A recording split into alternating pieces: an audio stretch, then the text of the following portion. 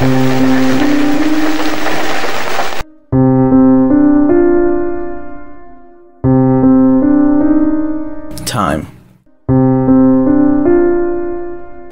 Time is forever present and does not stop for anyone or anything. The only things that are absolute in this life are the duration of time and the inevitable end, also known as death.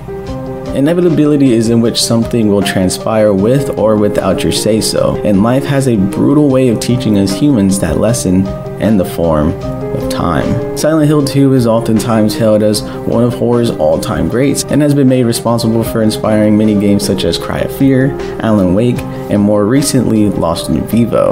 With the remake on the horizon and online criticism being at an all-time high, I thought I'd join the conversation. With all that being said, I don't know anything about Silent Hill. Somehow I managed to stay mostly ignorant to the story and secrets behind the town of Silent Hill.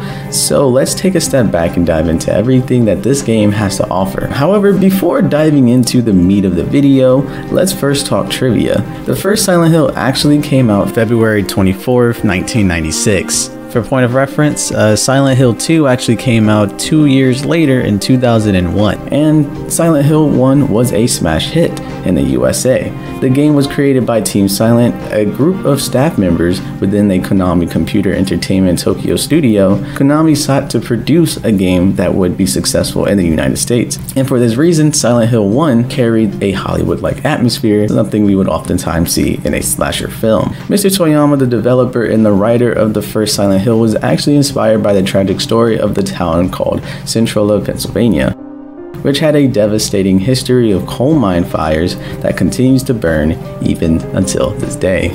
And you get the gist, you know, the thick fog from the coal and it being toxic. I'm pretty sure people don't live there. It creates this ghost town with a ominous smoke around it. As I said earlier, Team Silent wanted to create a smash hit within North America, creating a Hollywood atmosphere in the first Silent Hill, making it much more of a slasher film than anything else, being more visceral with the visuals and making the player feel like they're in imminent danger at all times. This obviously seems to have worked because the project up for a sequel was greenlit in 1999, though Mr. Toyama was not on this project, or at least hands-on. Mr. Tsuboyama, the director, and Mr. Okawa, the writer, took a different stance on the creative direction of Silent Hill, that leaning more into the psychological aspect of it. Silent Hill 2 takes a step back and takes the back road and hits the players with a more of a slow burner, letting the atmosphere do the talking. Also, its narrative was inspired by a Russian novel, Crime and Punishment, in 1866. It actually has a main theme of alienation,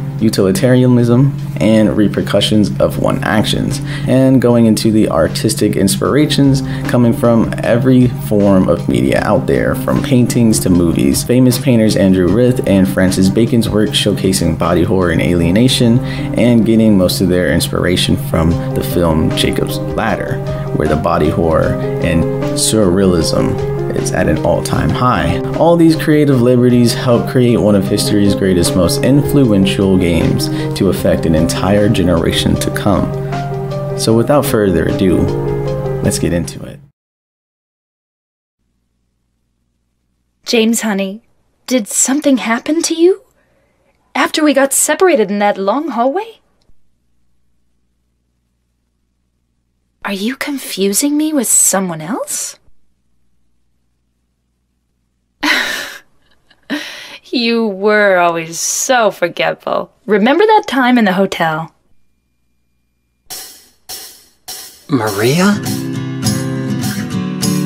You said you took everything, but you forgot that videotape we made. I wonder if it's still there. How do you know about that? Aren't you Maria?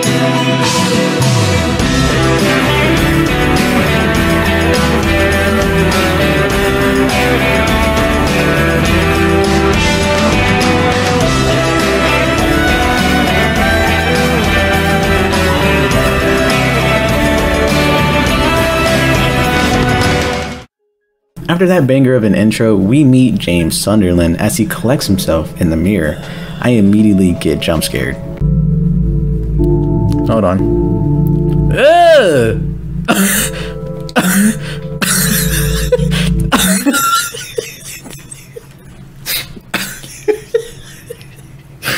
I'm sorry. I'm sorry, James. I'm sorry. Wow, that was bad. After collecting myself from that horrid ass jump scare, James reads a note.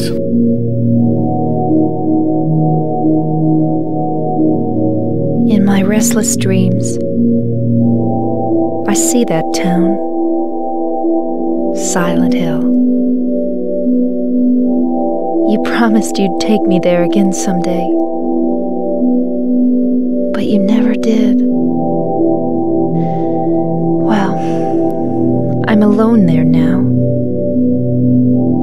in our special place, waiting for you.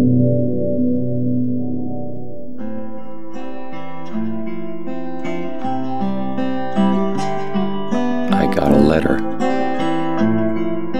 The name on the envelope said Mary. My wife's name. It's ridiculous. Couldn't possibly be true. That's what I keep telling myself. A dead person can't write a letter. Mary died of that damn disease 3 years ago. So then, why am I looking for her? Our special place. What could she mean? This whole town was our special place. Does she mean the park on the lake? We spent the whole day there. Just the two of us, staring at the water. Could Mary really be there? Is she really alive? Waiting for me?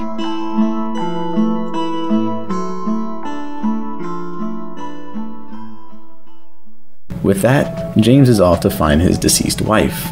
And you know, judging by some other stories we may know about, he might actually find her. Ethan. Also, a fun fact, this game was made in Japan, obviously, and due to translation, the note changed a bit. In the original translation, Mary does not blame James, but actually blames her illness for the reason of not going back to Silent Hill, their special place. You know, food for thought. I thought it added character in the original design of the game. James runs through the forest, coming across a cemetery where a woman jump scares me again. Excuse me, I'm sorry. Shit, she just jump scared me. She tells us about the town of Silent Hill and how it may or may not be dangerous, making sure to trauma dump right before we part ways. James runs into the town, not heeding her warnings, and sees bloodstains on the streets. And guess what he does? He decides to follow. Coming across a static radio and a mangled like human bigger thing, monster, whatever the hell it was, James beats the hell out of it. is it dead? What the hell is it? It's not human.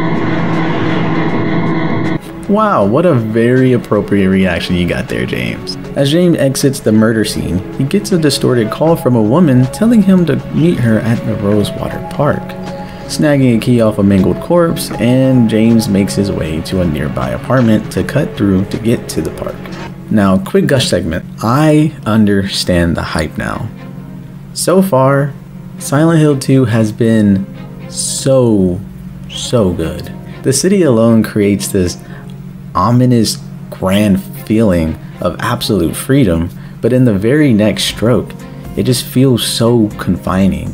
You're free to do whatever you like, to do whatever you please, but at the end of the day, each step you take is just as blind as the last.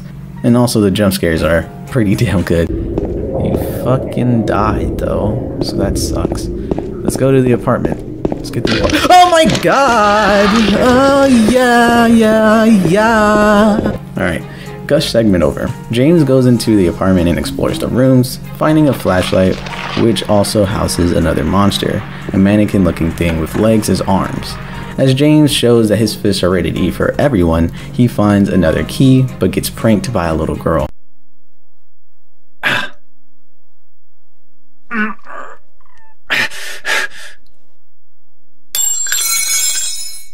Ow! Haha. Hey, wait! Damn it.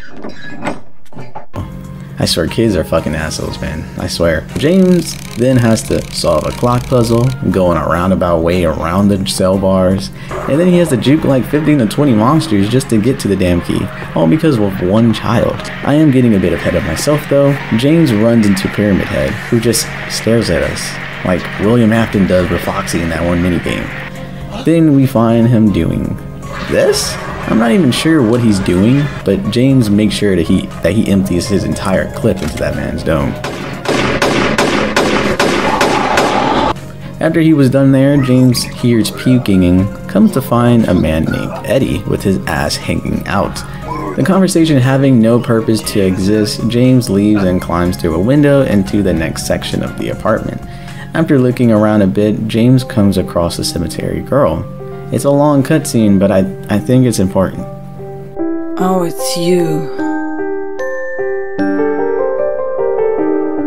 Yeah, I'm James. Angela. Angela, okay.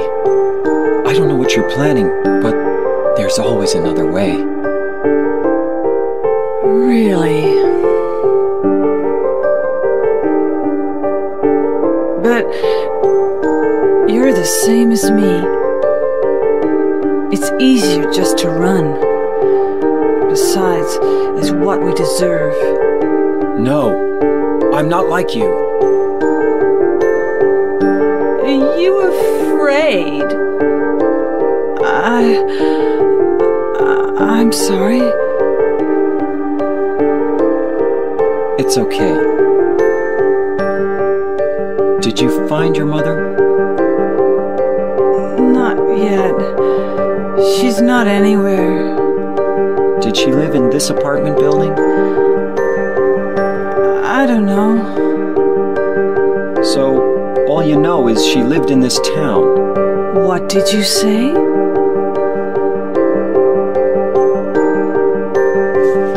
How do you know that?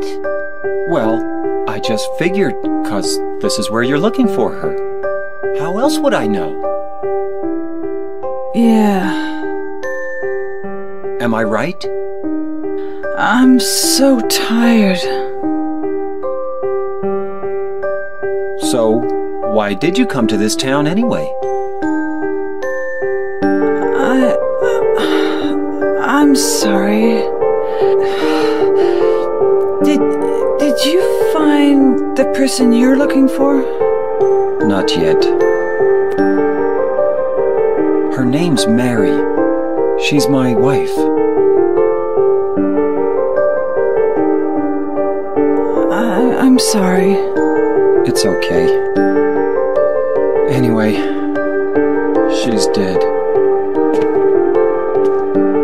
I don't know why I think she's here. She's dead? Don't worry. I'm not crazy. At least, I don't think so. I've got to find my mama.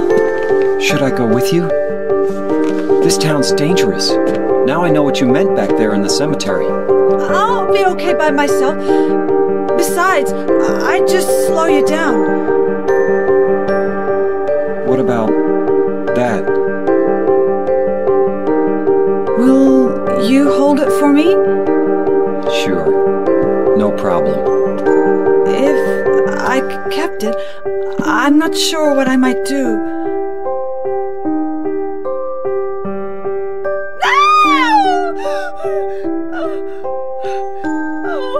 I'm sorry. I feel bad. Please don't.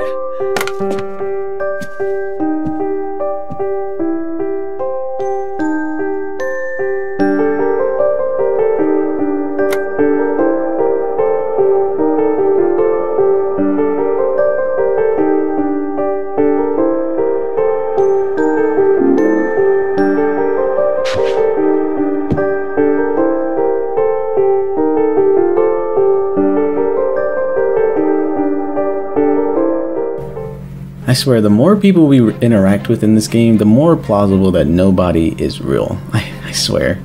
Obtaining a knife and making his leave, James can't catch a break because the next thing he runs into is Pyramid Head again. But like, again, what is he doing to those mannequins? After shooting him like 20 times, Pyramid finally gets the idea and decides to leave on his own accord, allowing James to access the outside world once again, coming across the bratty child that pranked James earlier, calling him stupid and that he actually never really loved Mary. It was you, wasn't it? You're the one who stepped on my hand. I don't know. Maybe I did. What's a little girl like you doing here anyway? Huh? Are you blind or something? What's that letter? None of your business. You didn't love Mary anyway. Wait! How do you know Mary's name? How the hell does she know Mary? Did James and Mary have a child on the way? Do they have a child? Pressing forward, James finally makes it to Rosewater Park and finds Mary. No, you're not. Do I look like your girlfriend? No, my late wife. I can't believe it. You could be her twin. Your face, your voice, just your hair and clothes are different. My name is Maria. I don't look like a ghost, do I?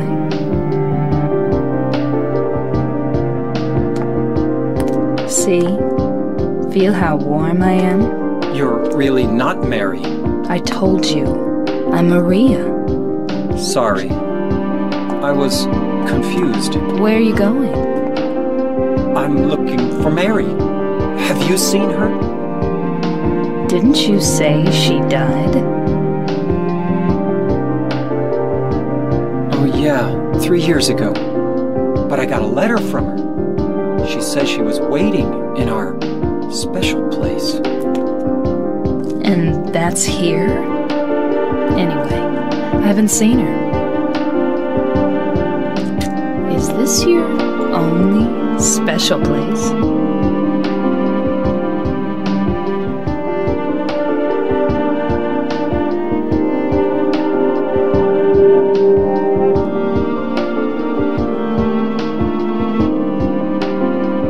Well, there's the hotel too, I guess. The one on the lake?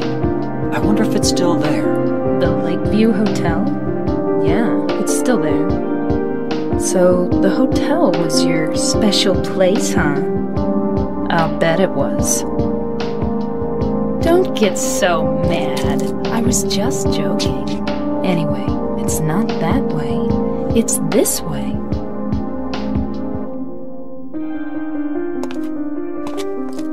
You're coming with me? You were gonna just leave me? No, but... With all these monsters around? No, I just... I'm all alone here. Everyone else is gone. I look like Mary, don't I? You loved her, right? Or maybe you hated her. Don't be ridiculous. So it's okay? Yeah, fine. I guess we have a companion now.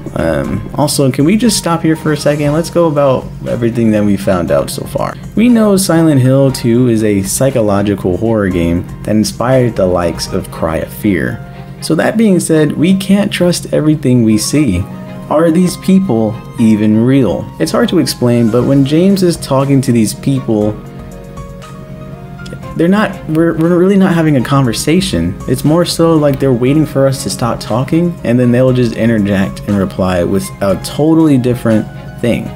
And I don't know how to explain it. And also the mannerisms, it's like we're in a genjutsu or some shit. I just wanted to get that off my chest real fast because I've been playing the game, I've been watching the recordings, and I'm just like very perplexed, very confused. And it's also, I think I want to get you guys in the mindset of questioning reality, going forward, so that that way we can connect the dots before actually doing research on the game. Anyways, the next place on James' list that could be their special place is at some hotel in the town. So with Maria on James' hip, they travel to a bowling alley? Yeah, I don't know either.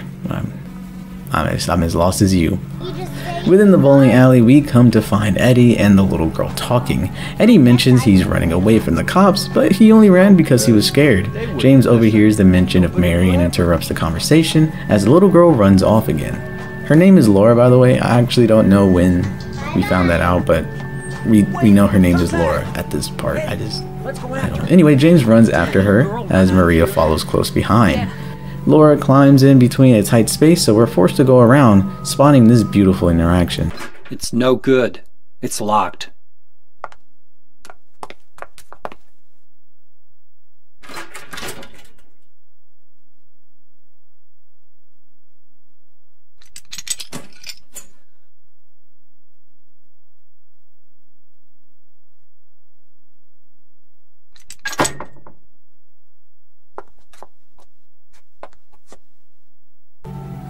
Like bro.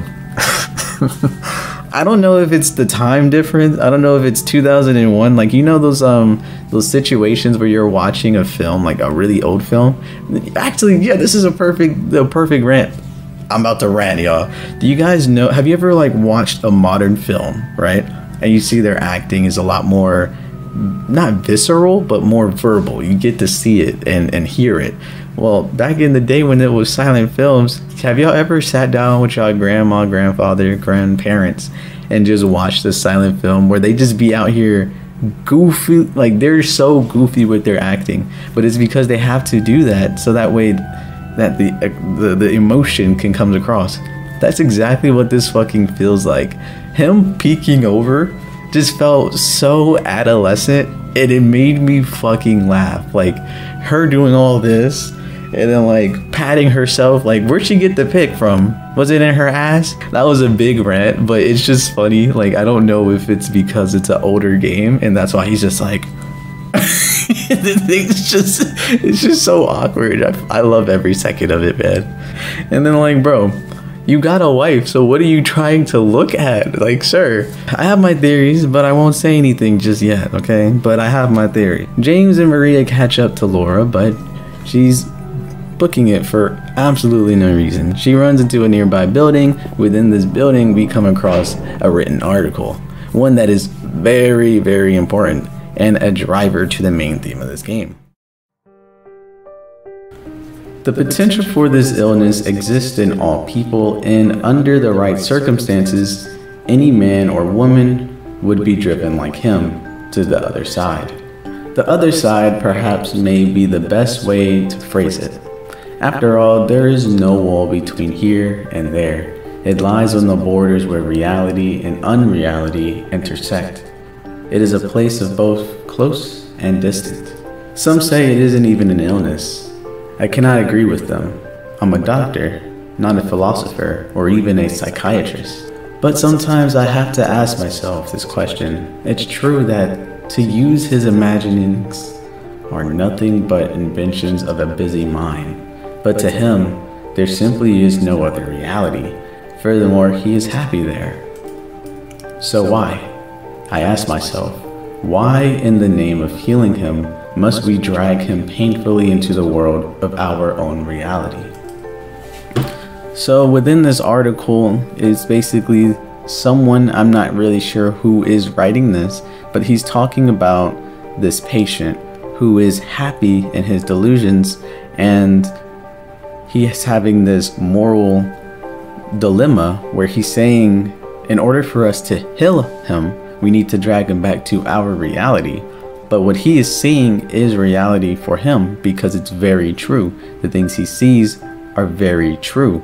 So if he is happy in this delusion and his reality and his world, why must we drag him back to somewhere that would cause him pain and be painful? It's the irony of healing someone just for them to be in more pain because, you know, they're in the delusions. So it's just about blissful ignorance or things like that. We will come back, we will intercept back to this article if it's not clicking just yet, but I just wanted to read it out and put it in your guys' head. So let us continue. In this abandoned hospital, James would find the next creature of Silent Hill, a monster nurse which he quickly guns down, where Maria tells James that she's tired and pops some pills. She tells him not to worry, but she still pops the pills, huh? Mary was sick, and she probably took pills for a moment there. Like I said, I'm gonna save it for the end because right now I'm simply theorizing. Also, can we talk about how uncomfortable this bed looks? I mean, I know this is off the script, but that motherfucker looks like poop, and I know it smells crazy in there, bro. James leaves to go look for Laura and ends up on the rooftop finding an old diary. May 9th. Rain. Stared out the window all day. Peaceful here. Nothing to really do. Still not allowed to go outside. May 10th. Still raining. Talked with the doctor a little. Would they have saved me if I didn't have a family to feed? I know I'm pathetic, weak, and not everyone can be strong. May 11th. Rain again. The meds made me feel sick today. If I'm only better when I'm drugged, then who am I anyway? May 12th. Rain as usual. I don't want to cause any more trouble for anyone, but I'm bothered either way. Can it really be such a sin to run instead of fight? May 13th. It's clear outside. The doctor told me I've been released.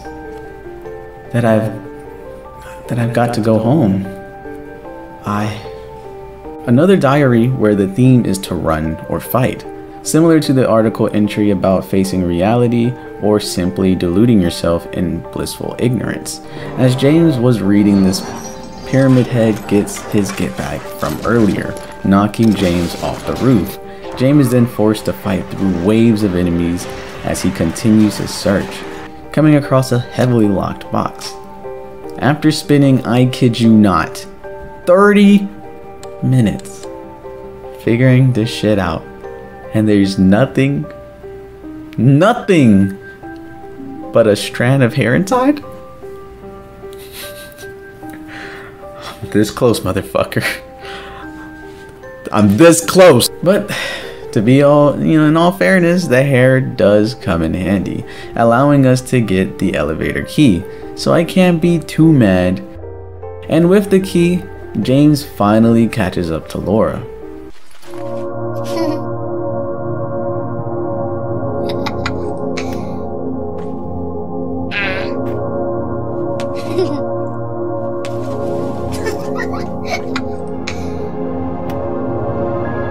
Laura? Huh? You know my name? Eddie told me. That big fat blabbermouth. How do you know about Mary? What's the big deal? Why can't you just tell me? You gonna yell at me if I don't? No, I won't.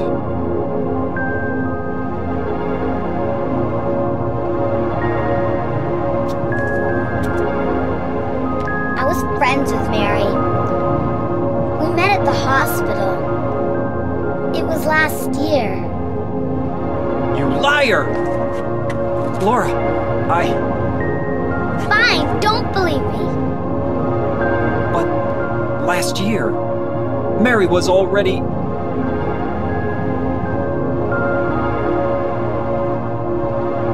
I'm sorry, Laura. Anyway, let's go.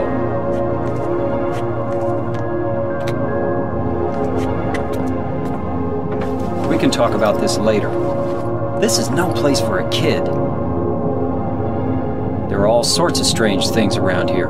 I can't believe you haven't even gotten a scratch on you. Why should I?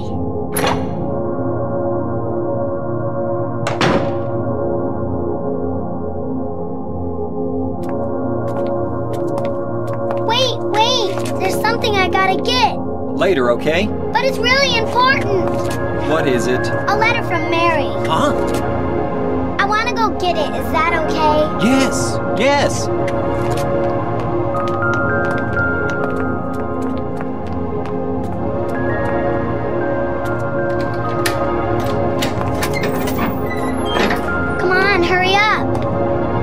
it in there?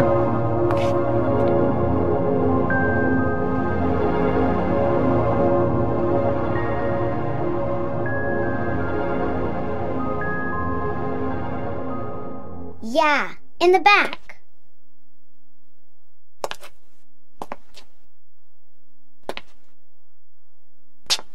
What are you doing, Laura? It's further back, in the desk.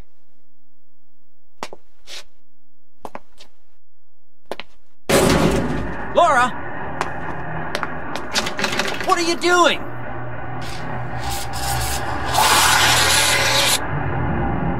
Ha ha, I tricked you. Open the door, Laura. Why should I? I'm a liar, right? Want me to open it? Huh? Huh? Do ya?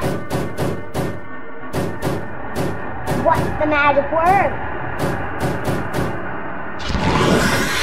Laura? Okay, I guess I won't open it. I think I'll just leave you like this. You snotty little brat! Open up! Why, you... Laura? You hurt me!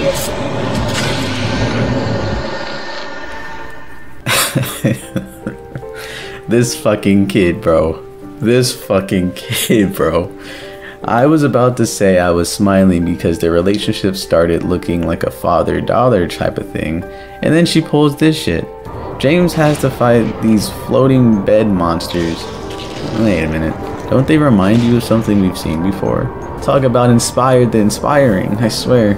Anyway, James defeats the monsters and is dragged into another dimension where he bumps into Maria somehow. James! Mary? Oh, Maria. It's you. I thought you were... Sorry. Anyway, I'm glad you're alive. Anyway? What do you mean, anyway? You don't sound very happy to see me. I was almost killed back there. Why didn't you try to save me? All you care about is that dead wife of yours. I've never been so scared in my whole life. You couldn't care less about me, could you? No. James and Maria go forth searching for this little girl again, and because Maria for some reason feels responsible for Laura. However, she really doesn't last very long because she immediately gets stabbed in the back. Open up!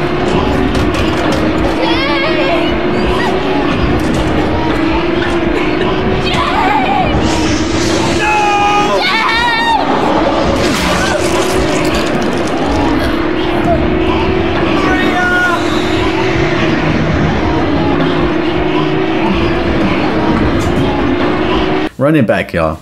Your future Yuri, run that shit back.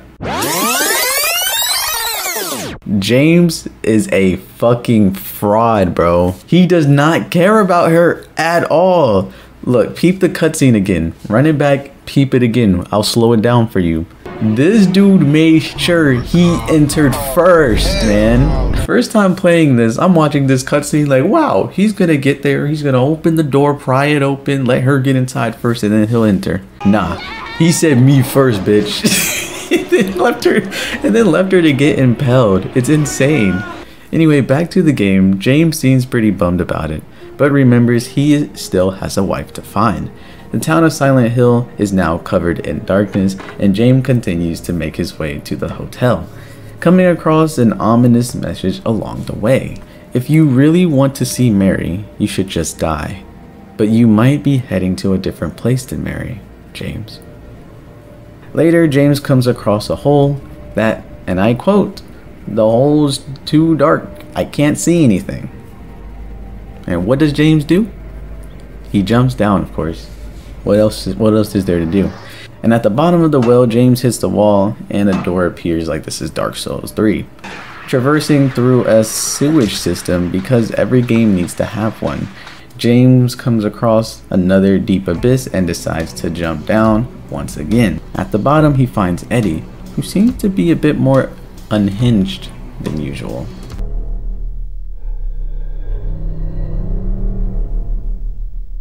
Killing a person ain't no big deal. Just put the gun to their head. Pow! You killed him? But it wasn't my fault. He made me do it. Calm down, Eddie. Tell me what happened. That guy, he had it coming. I didn't do anything. He just came after me. Besides, he was making fun of me with his eyes, like that other one. Just for that, you killed him? What do you mean, just for that? Eddie, you can't just kill someone because of the way they looked at you. Oh yeah? Why not? Till now I always let people walk all over me. Just like that stupid dog. He had it coming too. Eddie? I was just joking, James. Eddie ends up leaving because he has somewhere else to be, leaving James alone to figure out how to get out of this place, taking an elevator down to the lower level, coming across Maria within a jail cell. Though, something's off about her.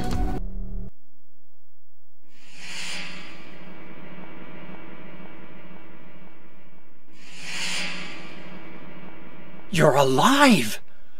Maria, I thought that thing killed you. Are you hurt bad? Not at all, silly. Maria? That thing, it stabbed you. There was blood everywhere. Stabbed me? What do you mean? It chased us to the elevator, and then... James, what are you talking about? Just before! Don't you remember? James, honey, did something happen to you? After we got separated in that long hallway? Are you confusing me with someone else? You were always so forgetful. Remember that time in the hotel? Maria? You said you took everything, but you forgot that videotape we made. I wonder if it's still there. How do you know about that? Aren't you Maria? I'm not your Mary. So, you're Maria? I am. If you want me to be. All I want from you is an answer. It doesn't matter who I am. I'm here for you, James. See? I'm real.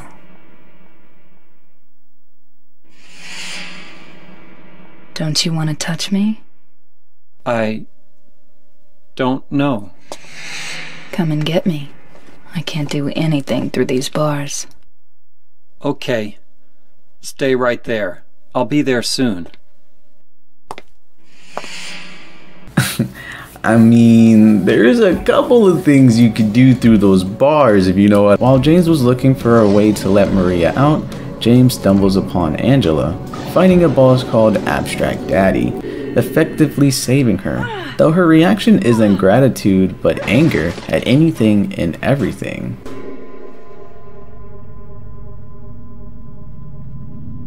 Angela, relax. Don't order me around! I'm not trying to order you. So what do you want then? Oh, I see. You're trying to be nice to me, right? I know what you're up to. It's always the same. You're only after one thing. No, that's not true at all. You don't have to lie. Go ahead and say it. Or you could just force me. Beat me up like you always did. You only care about yourself anyway. You disgusting pig.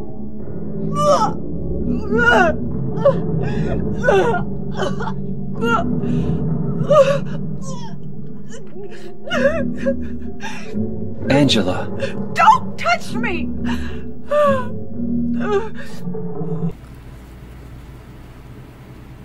Did her father rape her as a child?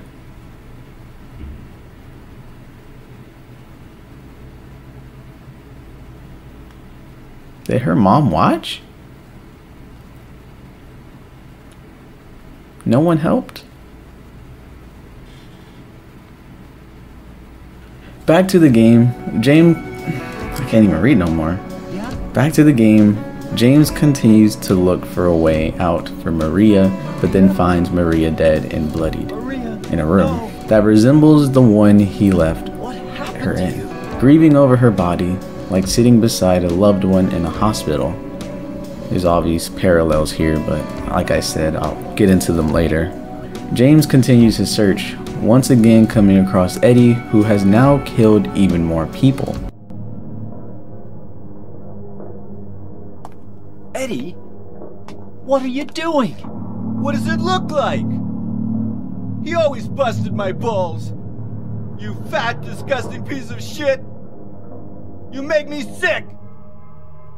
Fat ass, you're nothing but a waste of skin. You're so ugly, even your mama don't love you. Well, maybe he was right. Maybe I am nothing but a fat, disgusting piece of shit. But you know what? It doesn't matter if you're smart, dumb, ugly, pretty. It's all the same once you're dead. And the corpse can't laugh.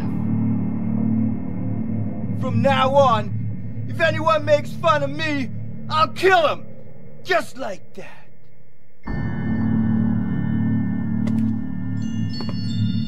Eddie, have you gone nuts? I knew it. You too. You're just like him, James. Hey, I didn't mean anything. Don't bother. I understand. You've been laughing at me all along, haven't you? Ever since we first met. I'll kill you, James! James does not let this disrespect slide, introducing him to 3 buckshots, killing Eddie. Eddie? I killed a human being. A human being.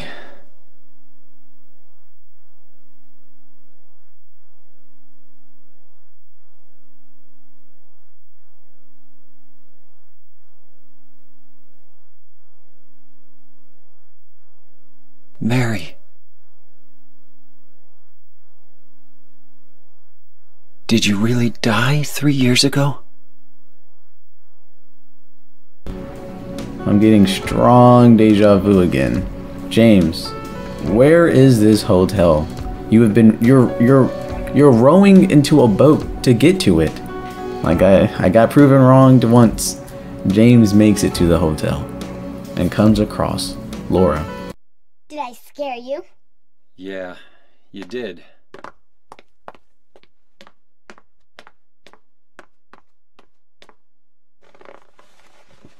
You're here to find Mary, aren't you, James? Well, have you? No. Is that why you're here too? She's here, isn't she? If you know where she is, tell me. I'm tired of walking. I wish I knew. But she said it in her letter. What letter? Wanna read it? But don't tell Rachel, okay? Who's Rachel? She was our nurse. I took it from her locker.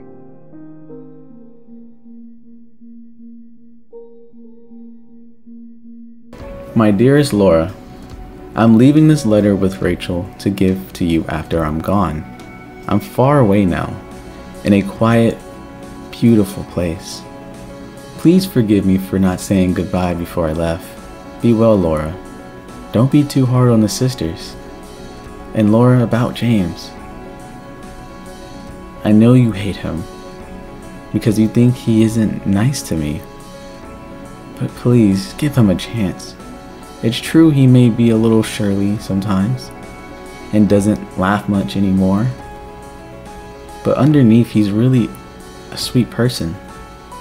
Laura, I love you like my own daughter. If things had worked out differently, I was hoping to adopt you. Happy 8th birthday, Laura. Your friend forever.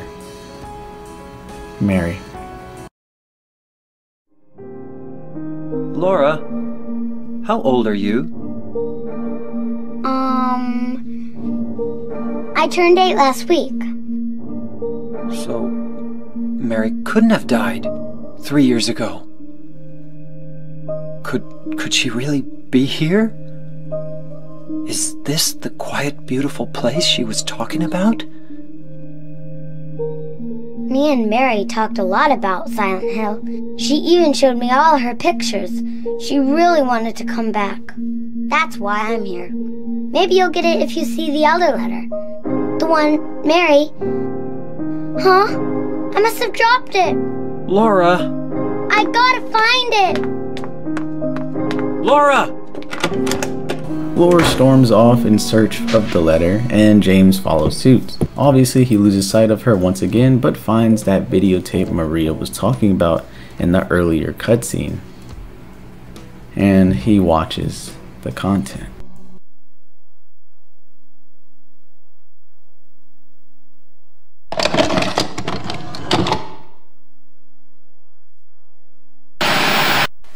Are you taping again? Come on.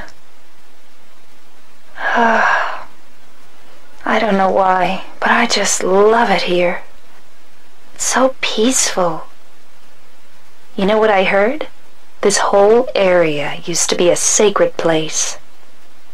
I think I can see why. It's too bad we have to leave. Please promise you'll take me again, James.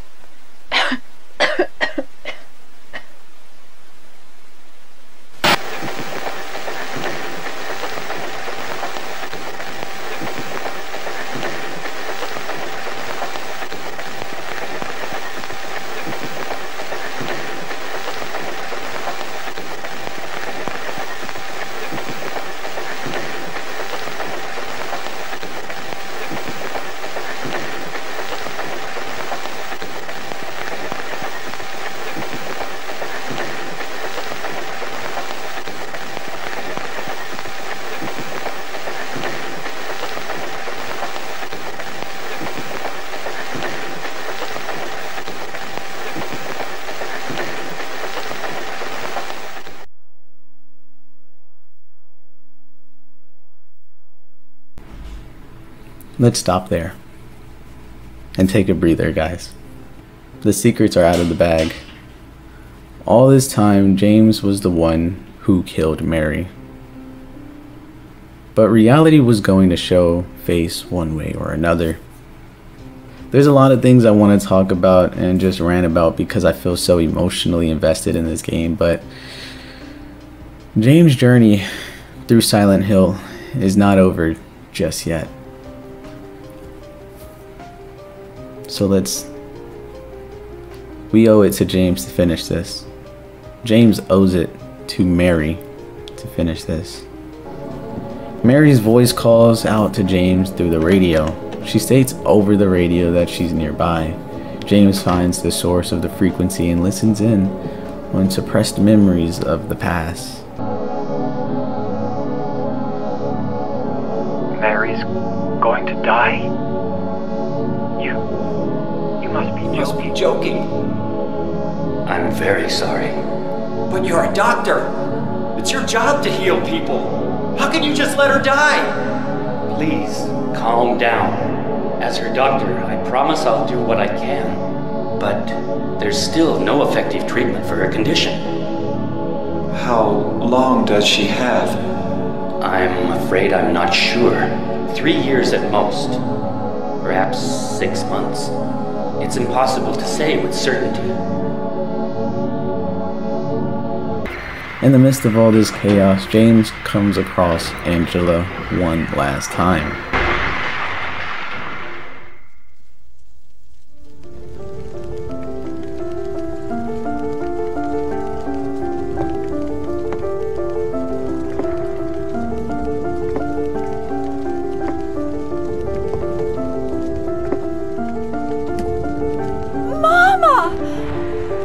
was looking for you. Now you're the only one left.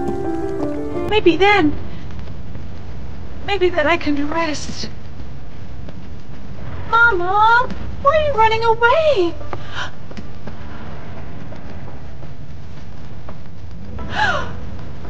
You're not my mama. It's you. Oh, I'm sorry. Angela, no.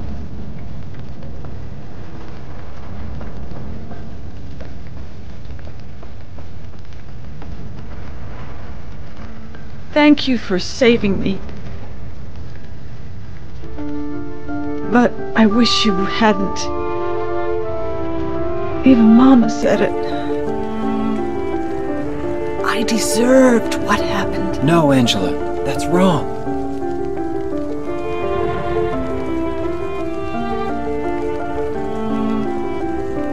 No, don't pity me.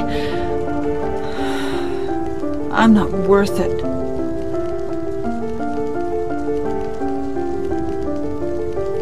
Or maybe you think you can save me.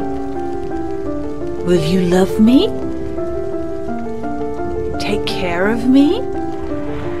Heal all my pain?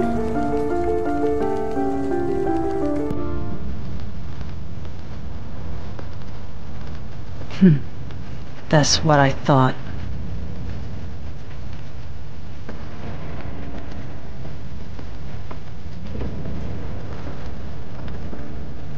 James, give me back that knife. No, I won't. Saving it for yourself? Me? No, I'd never kill myself.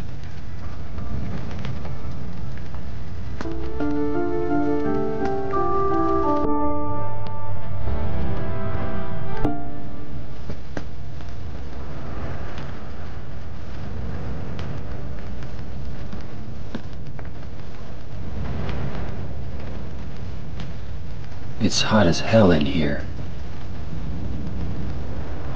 You see it too. For me, it's always like this.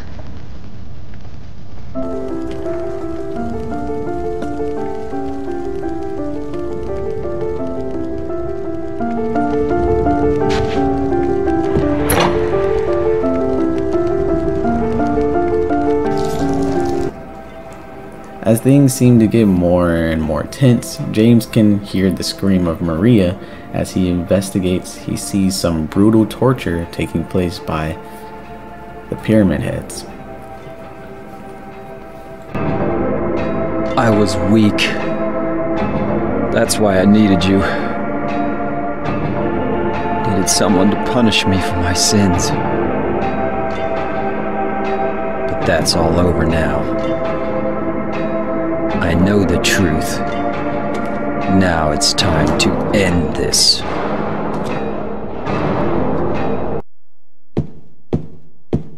Mary? What do you want, James? I brought you some flowers. Flowers? I don't want any damn flowers. Just go home already.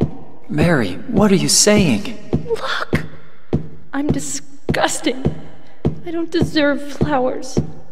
Between the disease and the drugs, I look like a monster. Well, what are you looking at? Get the hell out of here! Leave me alone already! I'm no use to anyone. I'll be dead soon anyway. Maybe today, maybe tomorrow. It'd be easier if they'd just kill me. But I guess the hospital is making a nice profit off me. They want to keep me alive. Are you still here? I told you to go! Are you deaf? Don't come back! James!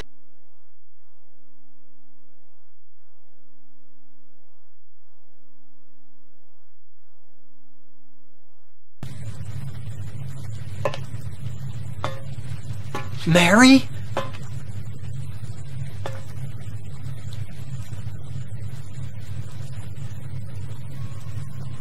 When will you ever stop making that mistake?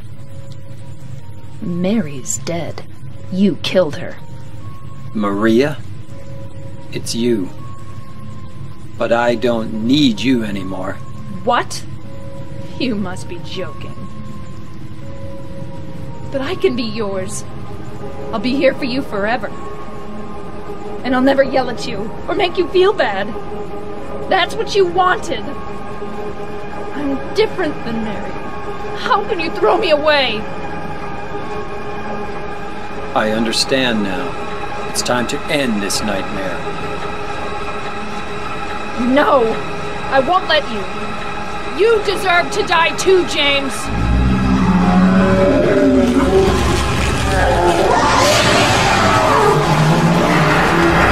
Some twisted narrative divide. In order for James to fully come to terms with what he's done, he has to kill Mary, the Mary that he dreamed of in his delusions.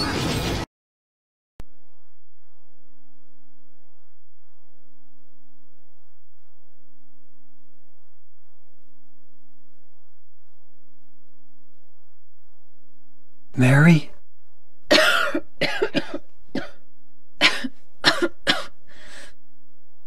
James. Forgive me.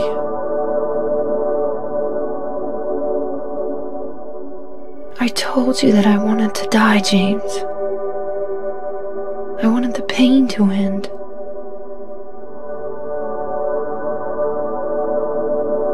That's why I did it, honey. I just couldn't watch you suffer. No. That's not true. You also said you didn't want to die. The truth is, I hated you. I wanted you out of the way. I wanted my life back. James, if that were true, then why do you look so sad?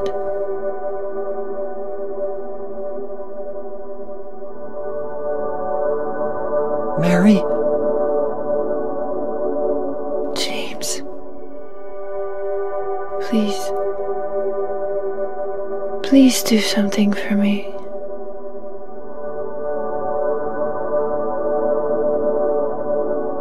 Go on with your life.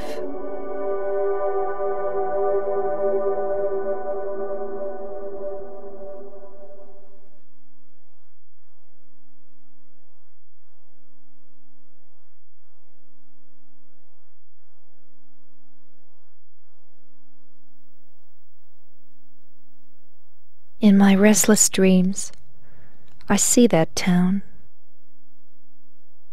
Silent Hill. You promised you'd take me there again someday, but you never did.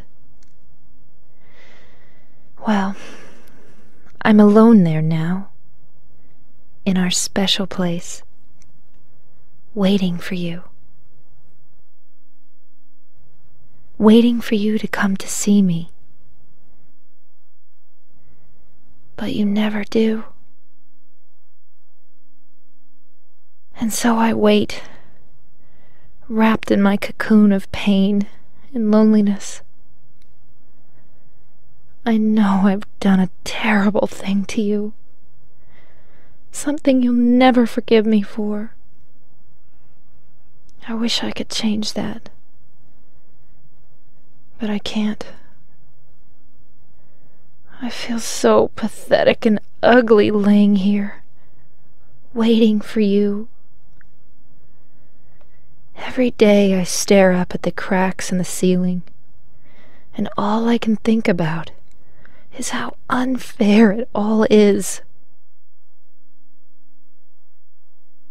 The doctor came today. He told me I could go home for a short stay. It's not that I'm getting better. It's just that this may be my last chance. I think you know what I mean. Even so, I'm glad to be coming home.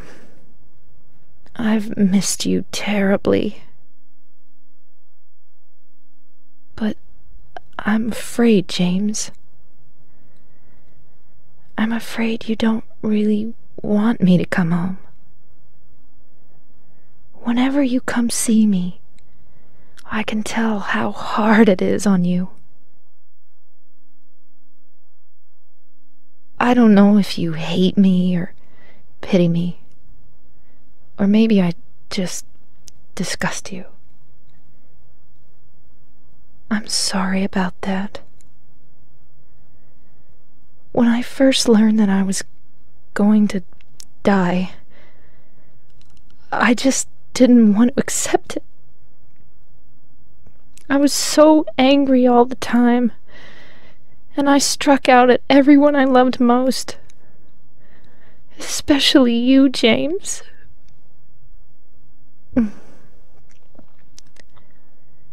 That's why I understand if you do hate me.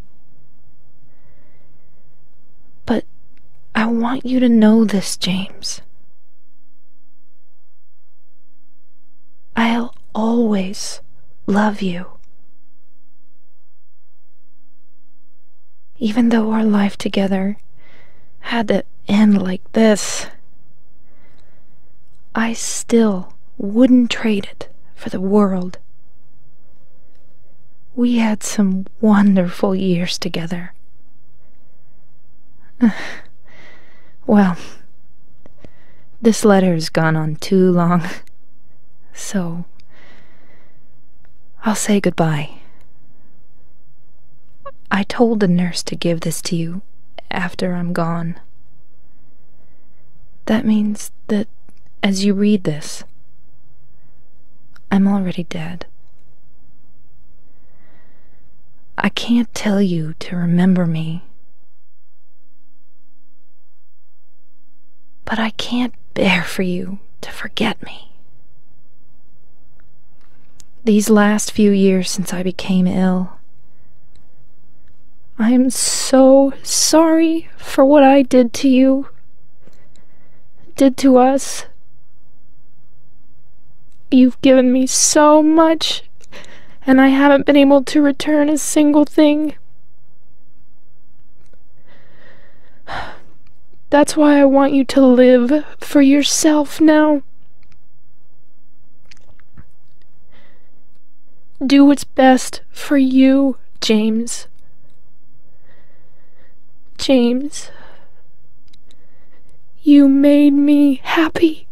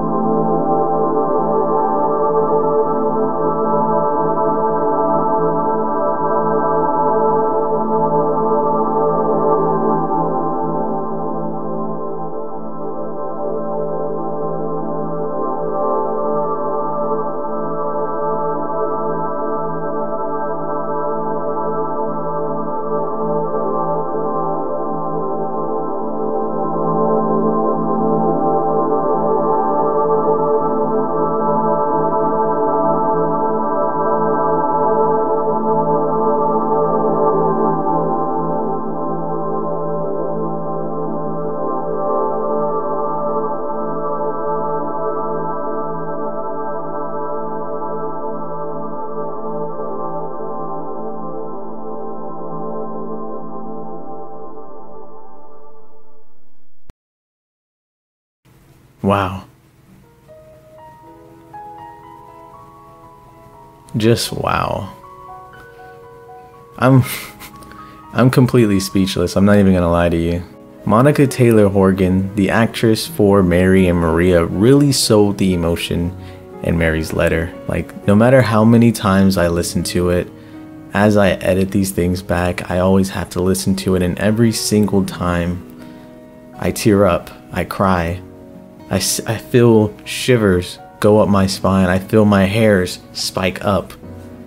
It's a powerful, powerful moment. Now with the full game fresh in our brains, I want to go back all the way to the beginning of the game and segment the video into 4 major parts, further explain each part and pointing things that I found interesting out. So 1, I want to deep dive into what the red squares represent and what the monsters and the meanings behind them represent. 2, the characters and what they also represent for James and its narrative. 3, I want to dive into the process of events and deeper meaning of the events of Silent Hill.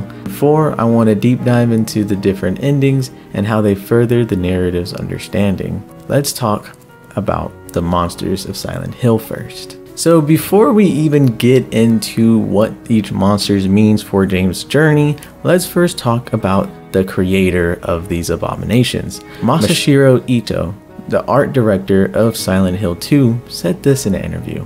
When I worked on designing creatures in Silent Hill 2, I really made them have meaning of appearance on the true reason of James' journey, because they are something of illusions from his subconscious, not only creatures to take score.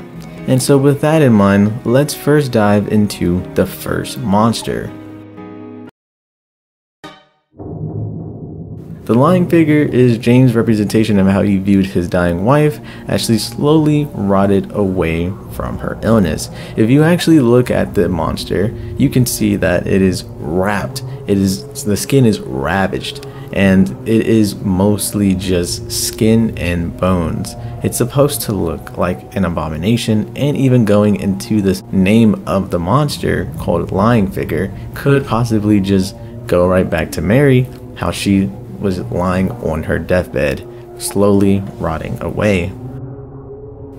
The mannequin is a mangled mess of a body with tubes in the abdomen. And fun fact, the first mannequin enemy you actually encounter is in the room with the flashlight with Mary's clothing on the mannequin stand. I don't know if that's just like a little cool Easter egg, or if it's trying to show James that this could represent another form of Mary. It's all up in the air. The next and third creature you meet in Silent Hill is called the Bobblehead Nurse. It is a creature in a nurse outfit who seems to always be in a constant state of suffocation.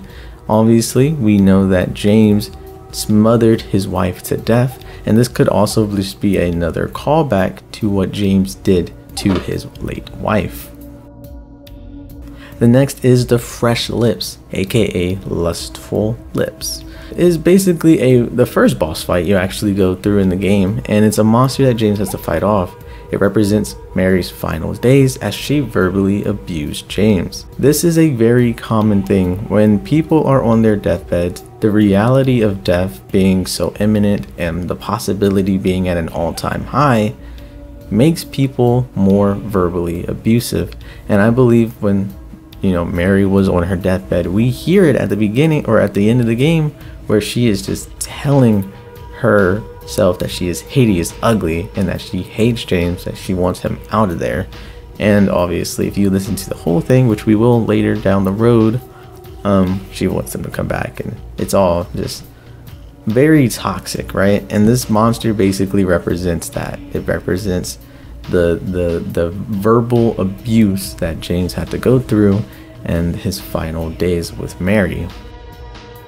These are 2 ones that I grappled with even putting into the list, but prisoners. Prisoners can actually be found on the other side. When you finally defeat the Fresh Lips, they're actually invisible enemies, and this could just possibly be a metaphor for James being a prisoner of his own guilt and shame. And finally, and most importantly probably, is Pyramid Head. Pyramid Head is the main antagonist of the game, also serves as James' subconscious as a way to punish him for his sins, tormenting him and killing the people he loves all over again. Also, what was he doing to those mannequins? I'm still not letting that go, because 1 time is weird, 2 times is really, really weird. Was he being the mannequins, and if so, why? If this was supposed to be James' inner conscience, did he marry? I don't think so. He doesn't seem like the person to do that, but I'm just saying, I'm bringing up things that I will never understand because, I can look it up, but everybody has their own thought processes. And another honorable mention that I skipped over purposely, and that I will later get into because it segues perfectly into the next part of the thing that I wanted to dive into, is Abstract Daddy. As I said, this is a nice segue. Since we'll be talking about Abstract Daddy, we first might as well talk about Angela, the first person you meet in the game. She's an easy to start woman looking for her mother. She has suicidal tendencies and tends to self-loathe. She is also the only other character in the game that has a monster specifically for her, as I mentioned earlier, Abstract Daddy. And this is for a reason. Angela is meant to parallel James, so us players can understand what's happening internally within James. Due to certain endings and one we'll get into later, James is shown to be capable of taking his own life. Furthering the parallels in the fire scene, James mentions how hot it is, and Angela replies with a question. Oh, you can see it too? That's how I always feel. I believe that this is, one, represents inner turmoil and deep-rooted pain, and not to mention, James and Angela were both abuse victims. Even if they were different forms of abuse, the result is the same. Creating an abstract daddy, only Angela can truly see what it is, just like how James looks at his rotting wife as one of those lying figures, and the two of them do look extremely similar. Now with Angela out of the way, let's now dive into Eddie. Let's talk about him. What's his deal? He starts off scared and relatively friendly, then ends up being a psychomaniac killer, killing people just for the way they looked at him. Well, doesn't that sound familiar? James is that exact person. He hated the way Mary would look at him and talk to him, subsequently breaking and killing her. Eddie serves as a blatant wake-up call to James for how evil his actions truly were.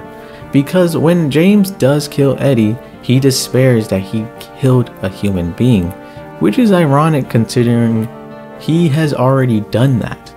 Also, a big thing Eddie would say is, "It wasn't my fault," or "he had it coming," similar to how James started by lying that he killed Mary to end her suffering, but grew past that and confessed to himself and to Mary that he did it because he hated her. He did it out of the selfishness of his heart. Now with Eddie out of the way, the most questionable, let's talk about Laura. The biggest question that surrounds her was, at least for me, was Laura created by the town to guide and torment James? And my quick answer is no, but let me explain. Silent Hill, the town is supernatural, so the things that James are seeing are in fact real. They're just sourced from his subconscious. Without getting too deep into the town of Silent Hill, and also I kinda didn't want to because I don't know anything outside of Silent Hill 2. I don't know 1, 3, 4, etc, etc.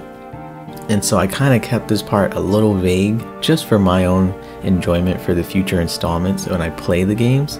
But this is as much as I could gather without spoiling myself.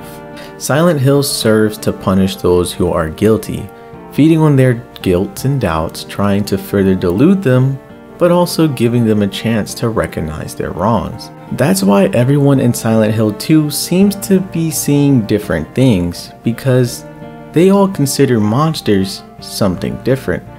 Eddie views humans as monsters for their judging eyes. Angela views her father and her brother as the monsters for the sexual abuse. And Maria serves as a stand-in for Mary, so she views the same things as monsters as James does. But Laura, she's not guilty. She's an innocent child. So most likely she doesn't see any monsters. That's why her interactions can come off as kind of odd given the circumstances. And that's why also when she goes to these dangerous places, she's not even having a scratch on her.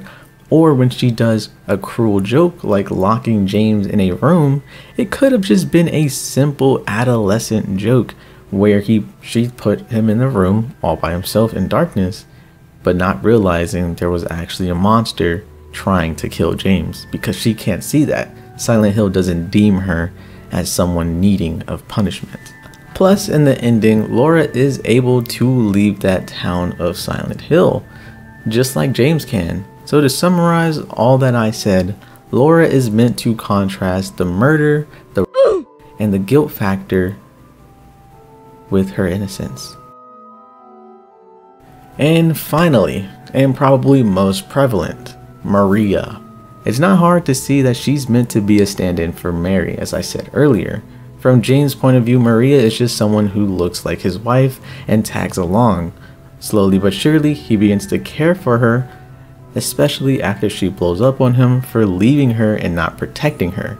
And in some twisted fate, once James begins to care for her, she's cruelly taken away. Maria is the guilt of James, created by Silent Hill to show James the things he's lost and remind him the pain that he caused. Snapping at him every time he calls her Mary because Silent Hill wants to torment James for his actions. Though her importance being too great to deny, she's not really in the story that much as the other characters. So when she is around, she's not really Maria, at least the one that we know, but Silent Hill's version of Mary. I know that's confusing, but it'll make a lot more sense when we dive into the game's extra story, Born from a Wish. In this scenario, we follow the point of view of Maria, getting her perspective on things and just how powerful Silent Hill truly is, creating a being filled with complex emotions, all to torment James further.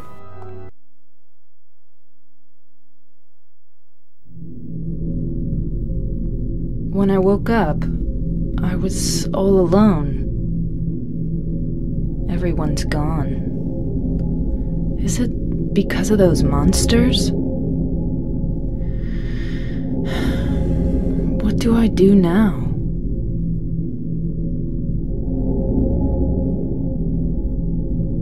Do I fight and live? Or do those monsters get me? I don't have any reason to go on living. But I'm scared to die. I'm so afraid of pain. Should I run away?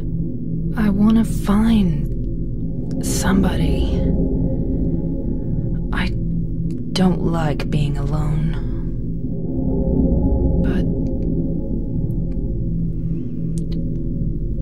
But is there anyone left alive? In this sub-scenario, this takes place before Maria meets up with James. She awakes in a room all alone, confused on her purpose, and wanders the street looking for a reason to either live or die.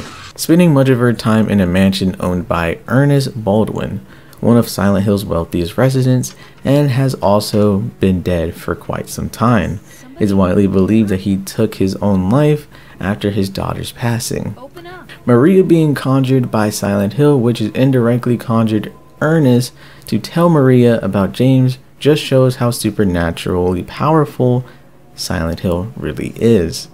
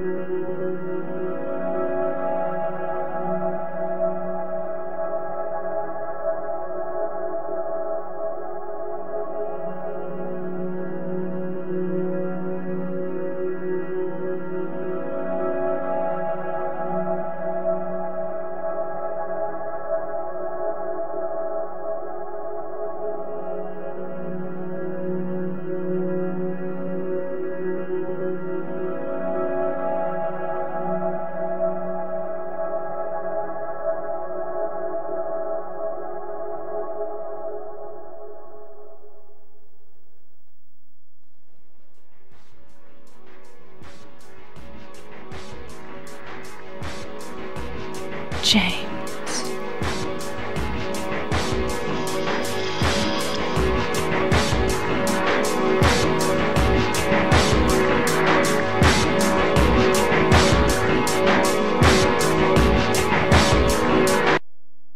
Mary?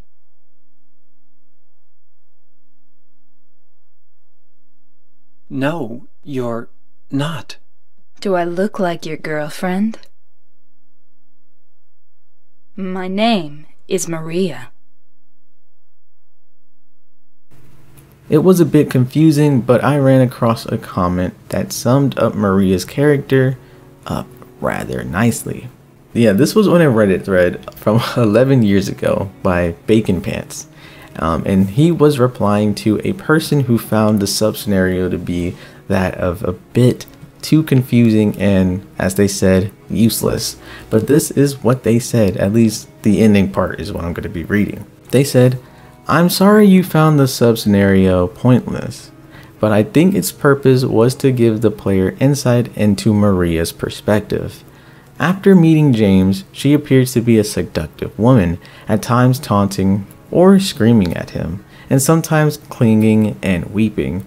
However, and born from a wish, she is none of these things, merely a sad and lonely person who is unaware of her purpose.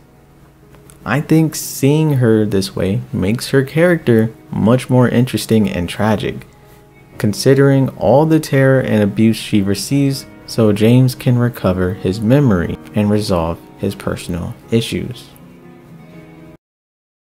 I was planning on talking about James Sunderland on a deeper level, but I think it would be smart to save it for the end of the video. So let's actually go back to the end of the game. This isn't the end of the story, nor is it the only ending you can get in Silent Hill. There are actually 6 endings in total in Silent Hill 2, though we're going to give it the near ultimate treatment and really only focus on specific endings. How you achieve these endings depends on how you choose to play the game. You have the leaving ending, you have the Maria ending, the water ending, and the rebirth ending. So you guys already saw the leave ending, where it showcases James simply leaving the town of Silent Hill. This is generally thought to be the good ending, leaving it as open-ended as possible so that we can get our happily ever after. And to achieve this, you basically need to spend very little time actually playing the game, and theoretically you just need to speed run through the game, not fighting the enemies, not listening to the dialogue. You just speed run all the way to kill Mary, and then you fucking leave.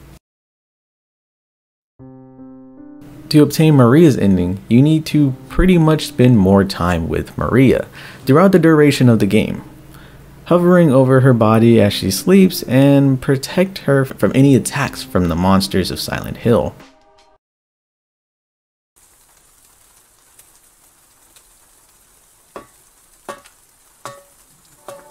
James, I've been waiting. Mary. I'm sorry it took so long. Didn't you want to see me?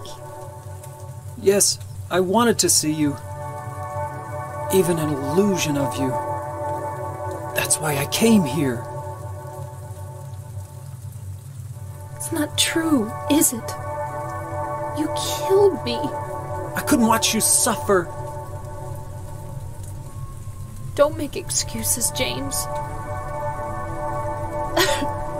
I know I was a burden on you. You must have hated me.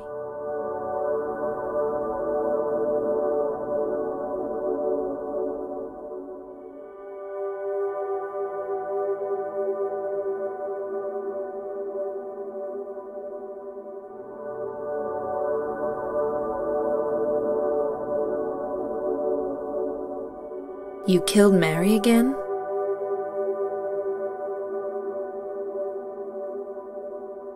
That wasn't Mary.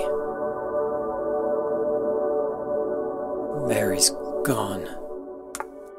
That was just something Maria?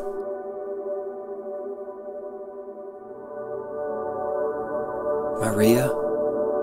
What, James? I want you. I want you with me. Are you sure? Come on. Let's get out of here. What about Mary? It's okay. I have you.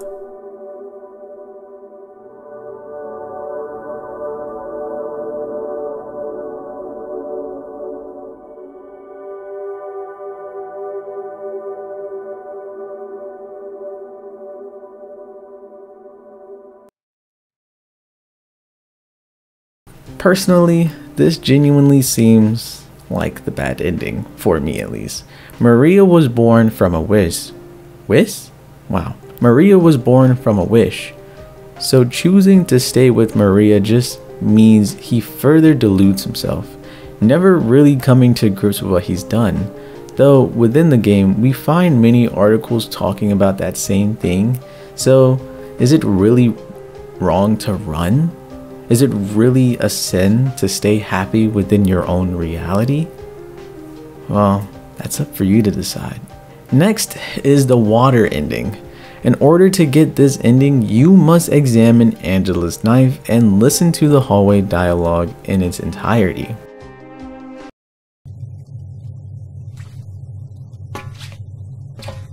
Mary?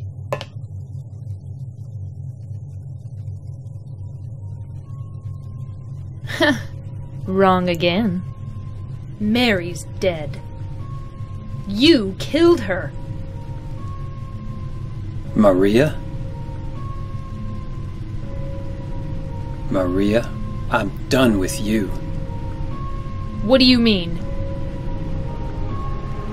But I can be yours. I'll be here for you forever. And I'll never yell at you or make you feel bad.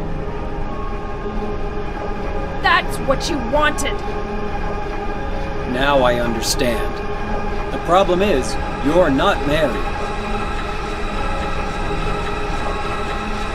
No, James. I won't let you. I'll never let you have your Mary back.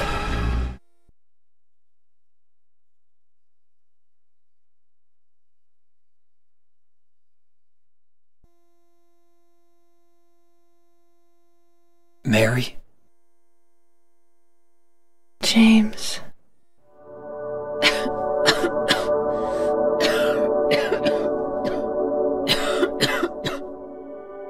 Forgive me. I told you that I wanted to die, James. I wanted the pain to end.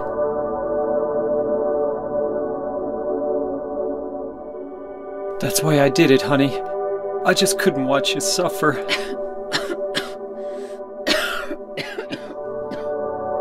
No. That's not the whole truth. You also said that you didn't want to die. The truth is, part of me hated you for taking away my life. You killed me, and you're suffering for it. It's enough, James.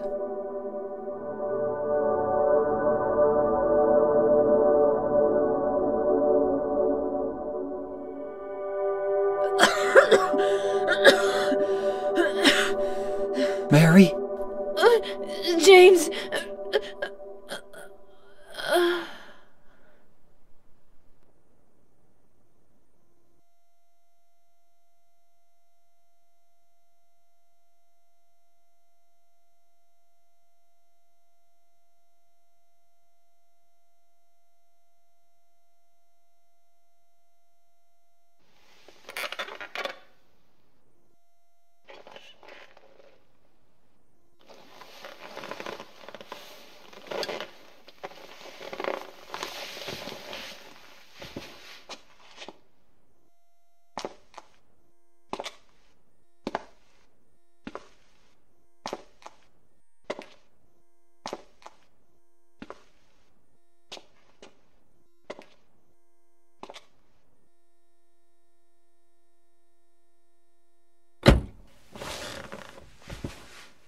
Now I understand the real reason I came to this town.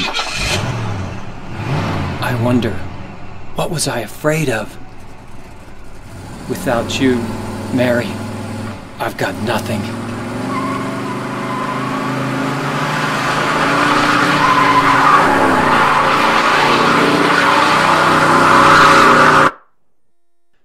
Now we can be together.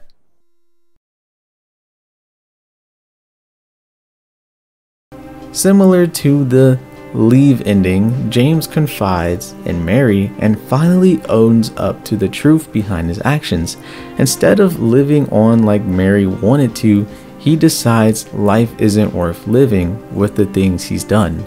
James, willing to ignore that text, that ominous text that he got way back when, saying that he may or may not end up in hell rather than heaven, he takes that gamble, even if it doesn't end up in the same place as her, taking his car and driving into the water. Finally, the rebirth ending.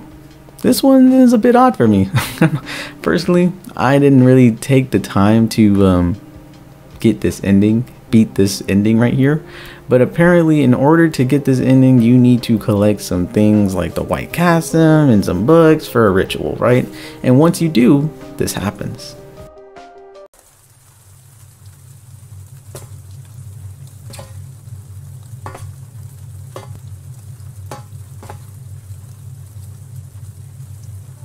James.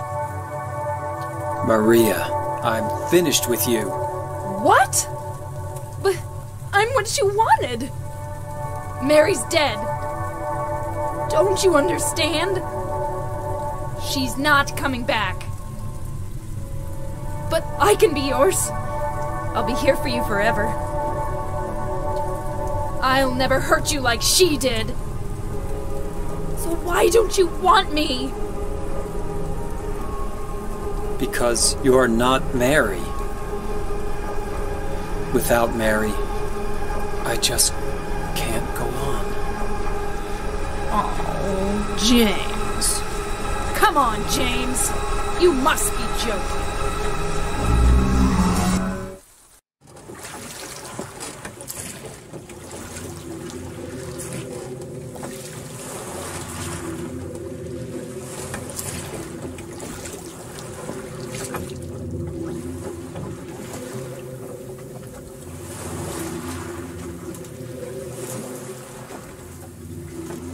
Mary, you look so peaceful. Forgive me for waking you. But without you, I just can't go on. I can't live without you, Mary. This town, Silent Hill, the old gods haven't left this place. And they still grant power to those who venerate them. Power to defy even death.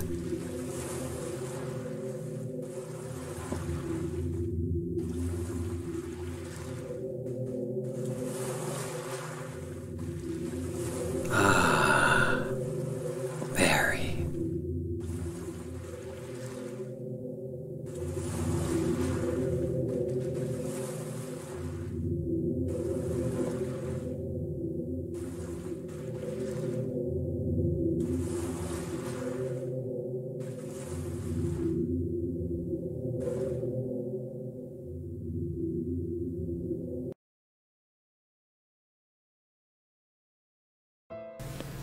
I'll be real.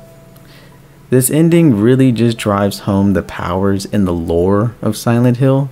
And unfortunately, I know nothing past Silent Hill 2, nor do I know the comics or the movies. And because I just want to dive deeper into the games and my other installments and videos, so I'm trying to not be too spoiler heavy as I'm doing research on these things. So if I happen to, miss something or I miss the importance of this scene, please let me know in the comment sections. I'm terribly sorry, but there were just some times where I was like, I'm not going to be able to know what this means, am I? Now, with all the endings thoroughly explored, there is one damning detail that'll segue us right into my final section. Mary's body was in the car the entire time. Let me explain. Throughout the game, James leads the player to believe that Mary's been long dead now. 3 years, he states. But within the final twist of the game, James is wearing the same clothes he's currently wearing. Also, within the ending, Rebirth, where did he get Mary's body? In the water ending, why does he choose to drive into the water? If James was searching for his wife and Mary was in the car, what the hell was happening to James? Well, James, after killing his wife, is going through something called maladaptive defense mechanism. This psychological phenomenon obviously varies in severity. Maladaptive defensive mechanism, I don't like saying that. I'm just gonna call it MDM. How about that? MDM could range from a person simply suppressing their emotions, or it could range to situations such as James, who completely forgets the traumatizing memories, deluding themselves into a false reality. James, before the game's events, killed his wife back home. We know that Mary was permitted to go home for a short while, so James couldn't have killed her in the hotel nor the hospital since that was within Silent Hill. I think James smothered Mary, obviously, and in a shocked and dazed state put her in the backseat of his car, drove to Silent Hill, took a breather in the restroom as he collects himself to find his missing wife who had died to him 3 years ago when she first became ill. With that revelation, looking at the events of the game somehow become even darker. James leaves his decomposing wife as he goes around their special place killing subconscious versions of Mary, only to do one of 4 things when learning the truth. Leave her to rot in the car as he leaves, deludes himself into an ideal version of Mary, commit suicide alongside the dead wife, effectively undergoing a murder-suicide, and use that decomposing body as an attempt of some kind of rebirth. None of these endings have a happy ending, and I believe that's by design. James is an evil, sick man. We go throughout the entire game, you know, feeling all forms of emotions with James. We meet disgust, pity, sadness, anger, happiness, bittersweet, betrayal.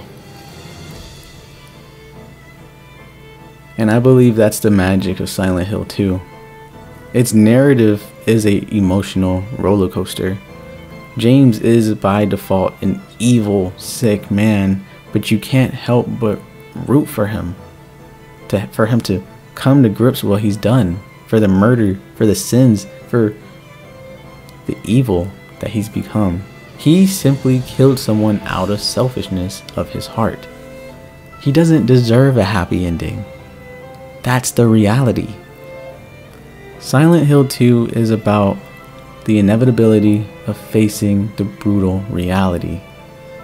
For Eddie, he will forever be remembered as a weak man, a weak individual. For Angela, she will forever be plagued by the pain someone else has caused her. Maria will never ever be Mary. And Laura, she now has to live life without Mary. Deluding yourself to a false reality will never be permanent. Just as the doctors explain their jobs to nurse people back to that painful reality, James now has to face that brutal reality and forever live on by his sins that he'll carry for the rest of his life.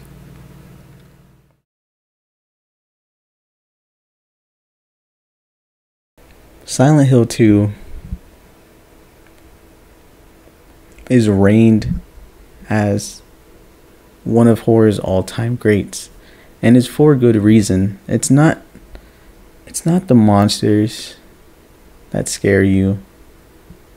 It's how goddamn relatable that game can be.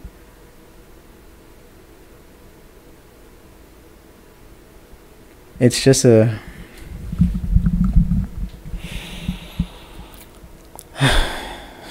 it's unfair to call it a game because at this point it's an experience. The game manages to do everything from scare you to make you cry, to make you feel angry, to make you think. It does everything. Everything. And it's impossible to not see the ripples that this game has affected on people's lives now. You have games like Cry of Fear that took obvious inspirations from it. You've got games like Alan Wake that took obvious inspirations from it. And the more that I play it, the more things I've seen. Silent Hill 2 really does teach you about humanity. At the end of the day, Silent Hill 2 is just about no matter how good you are, anyone is capable of evil. James is a good man. We have seen it. He goes, he helps Angela. He truly wants to just help people.